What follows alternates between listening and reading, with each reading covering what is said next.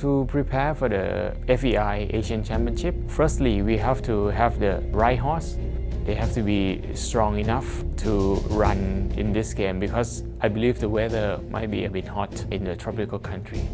I think the highlight of this discipline is the cross country. They got to jump the big fence and you have to jump into the water, up the hill, down the hill. It's quite fun, it's quite fast and furious. I really like it. I think this is the best part of it. It's good fun to the audience too.